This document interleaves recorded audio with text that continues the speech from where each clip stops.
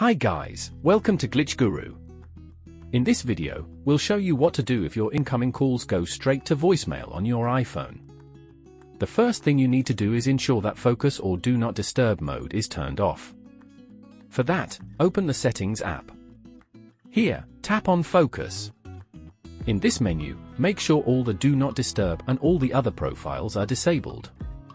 If one of them is active, simply open the Control Center and turn it off.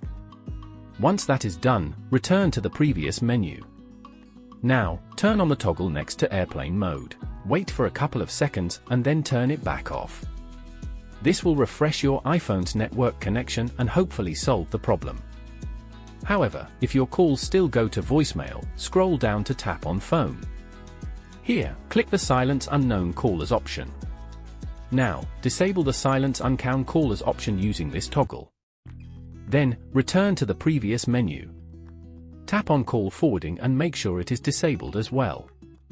Another thing you should do is ensure that you haven't blocked any of your contacts by mistake. For that, tap on Blocked Numbers here. Now, tap the Edit option in the top right corner. Then, find a contact to unblock and tap the red minus sign beside their name.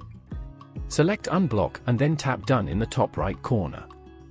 Once you unblock the contact, their calls will no longer go straight to voicemail. However, if nothing else works, you can consider resetting all the network settings on your iPhone as a last resort.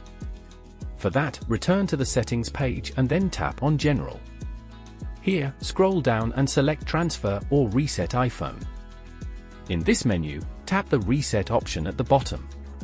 Then, select Reset Network Settings from the menu that appears. Once you do this, your calls won't go straight to voicemails. Let me know in the comments if this helped and subscribe to Glitch Guru for more such tips.